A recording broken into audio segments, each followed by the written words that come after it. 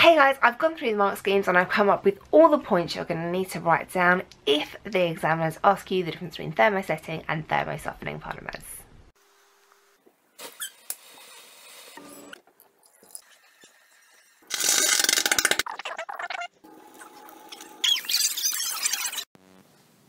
Thermosetting and thermosoftening polymers have very different bonding, very different structures, which leads to different properties.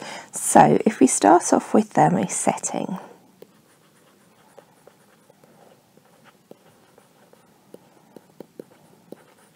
in thermosetting, the examiners are going to want you to say that they have long chains, and that these chains are very strong. Now there is cross-linking between these chains, and this cross-linking is very hard to overcome.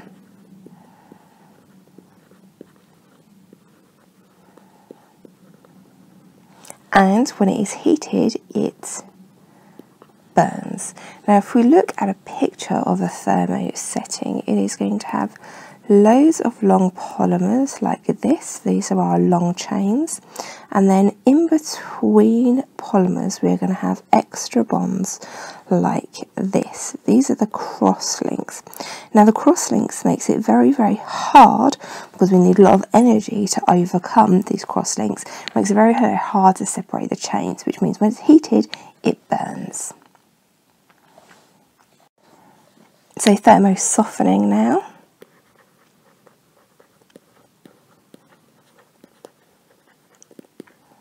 Now thermosoftening still has these long chains, and you will not get credit if you say layers, because they are not layers, they are chains, and they have intermolecular forces between the chains.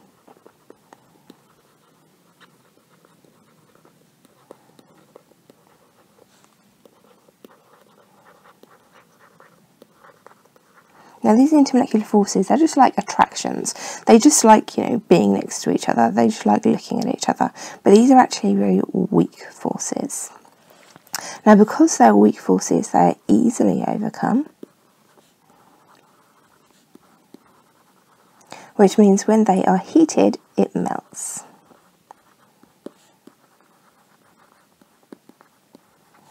Now if we look at the structure of the polymers, these are just lots of long chains all kind of like tangled up together.